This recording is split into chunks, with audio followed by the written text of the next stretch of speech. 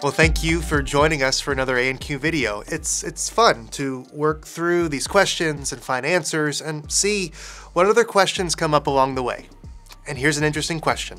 What does the Bible say about dinosaurs?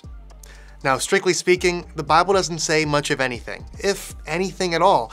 Now, there are some passages in the book of Job, and they describe these huge creatures. You might have heard them called the Leviathan, the Behemoth. Now, some Christians, they point to these verses as evidence of dinosaurs in the Bible.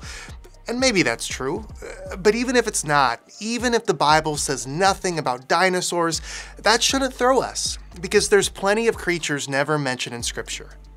The Bible, it doesn't say anything about duck-billed platypuses or koala bears. There isn't a single mention of a zebra or a kangaroo, and we have to read the Bible on its own terms.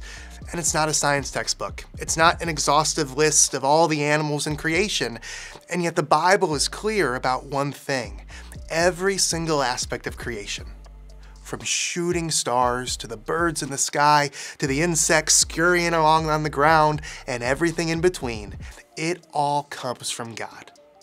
In Genesis 1, we read that in the beginning God created, and the rest of the chapter it goes on to talk about how the Creator God did just that. He creates the dry land and the sky and the oceans, and then He fills those spaces with creatures. And He creates out of love, with intention, and He sets men and women apart as His image bearers. He tasks us to rule over and care for the creation He loves. So when it comes to dinosaurs in the Bible, we don't really know for sure, but what we do know is that God created them. Everything we see in our world, in this galaxy, and all the galaxies beyond, it comes from the all-powerful, almighty Creator. And get this, He is pursuing and inviting each of us into a relationship with Him.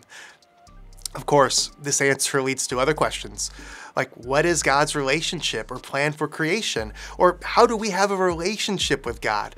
Or this one, like what does it mean to bear God's image? Or how do we reconcile science and faith? Guys, those are fantastic questions. We've talked about some of those before, and we're gonna keep coming back to them in the videos that come after this one.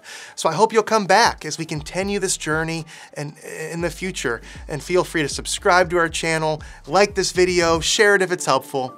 We'll see you next time.